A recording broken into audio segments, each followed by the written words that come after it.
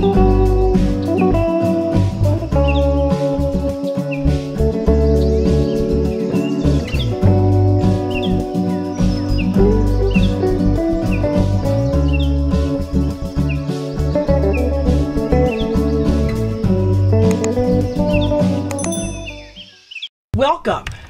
to growing your own food in your own backyard. And if you are new to my channel, please consider subscribing and don't forget to hit the like button. This video is about growing organic celery indoors to full maturity. Now, I've grown celery to full maturity outdoors and I was very successful, and I grew them in containers. However, I'm going to attempt to grow celery stalks to full maturity. I'm continuing my adventure on growing food indoors. So I am testing a lot of different crops to determine how well I can grow indoors, what are the challenges, and what course corrections I may be able to take for next winter season. When the pandemic hit, I decided to determine what other foods I can grow indoors. So I decided to attempt to grow these celery plants indoor to full maturity. Celery needs about 130 to 140 days to mature between seeding seedlings and harvest. So this puts me right about April of 2021. Since celery is frost sensitive, it will still be too cool to transplant these celery plants outdoors in my growing zone. I am growing these two celery plants from the base of a grocery store organic celery stalk. This particular celery is actually a second generation, and this was the celery I harvested this past summer. Check out the card above so you can see the success of those two celery stalks I harvested. And I took that celery base and I actually started regrowing it. And that's why I have it labeled celery second generation November 20th. So I'm really excited about seeing how this is going to come out, because this is actually from my own celery that I actually grew from a celery stalk base, but this is what I was able to grow to maturity. What you want to do is you want to cut off the base, as you can see this one here, and you want to set it in a bowl of water. You want to either, when you soak it, you want to either put it in a sunny window, or in my case, I have it under a grow light because I do not have a sunny window. You do want to change the water regularly. If you don't, what you're going to end up is this cloudy water like this. I left this like this so you can see. And you don't want that, because the roots will rot, and so would the celery base rot. So this water in here is only 2 days old, and it's already cloudy. So I'm going to go ahead and change it right after this video. So I recommend you change the water approximately every 2 or 3 days. And again, place it near a sunny window and make sure that the cut part of the stalk is facing upward. Celery needs a minimum of 5 to 7 hours of full sun every single day. So make sure you pick a bright sunny window.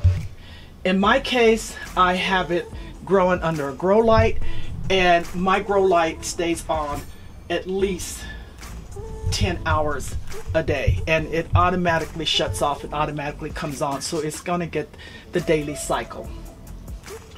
You do want to keep your celery well watered. Same practice when you grow outdoors. You want to use that same practice when you're growing indoors. The soil should be constantly moist.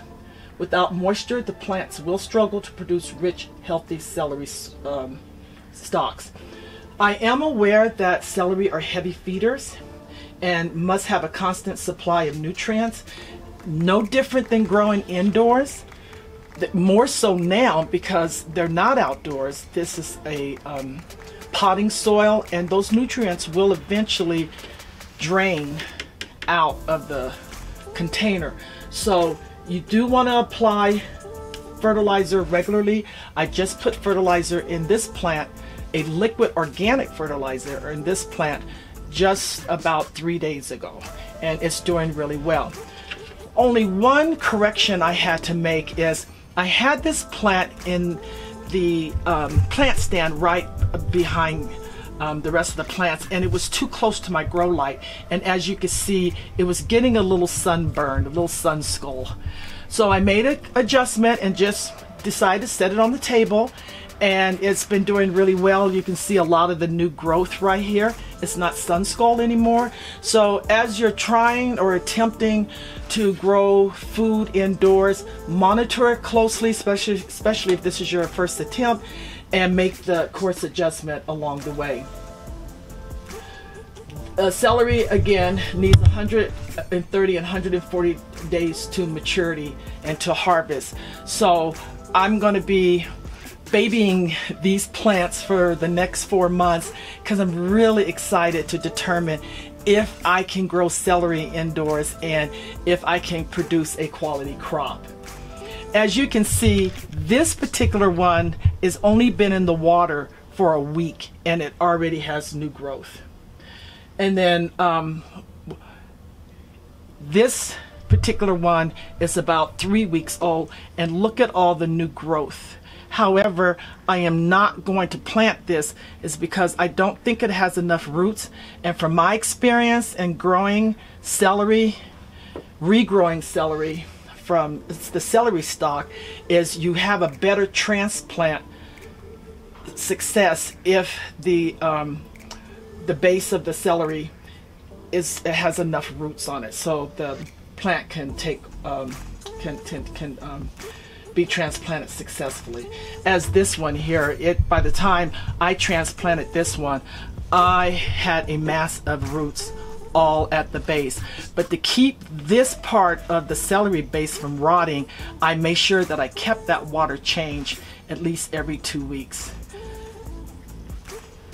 Make sure you use an organic potting soil, and after 5 months the celery sprouts would have grown into a celery stalk and should be ready to harvest. So I wanted to share my adventure with you on this new challenge and try to determine if I'm able to grow a celery to full maturity indoors.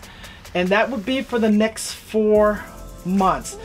This one was started in the beginning of November 2020. This was started 3 weeks ago. This was started a week ago. I eat a lot of celery. I make a lot of celery juices. And so I hate throwing away the celery base. So I just root it in water. And since it is winter, zone 5B, I want to try to see how well I do in growing celery indoors under a grow light to full maturity. I don't know. I'm thinking maybe by the next month I probably will have 2 more celery base from the celery stalk, because I just hate to throw those away. If I continue with additional celery stalk base, maybe in February, I would hopefully be able to transplant it outdoors, but we will see. Wanted to take you along this journey, let you know what I'm attempting to do and deciding which plants do grow well indoors. Again, as this pandemic rages on, it would be nice to know what foods can grow indoors successfully and what foods may present a little challenge. If you're growing celery indoors, or you have grown celery indoors to full maturity, please let me know and put your comments below. I would love to hear from you. Thank you for watching.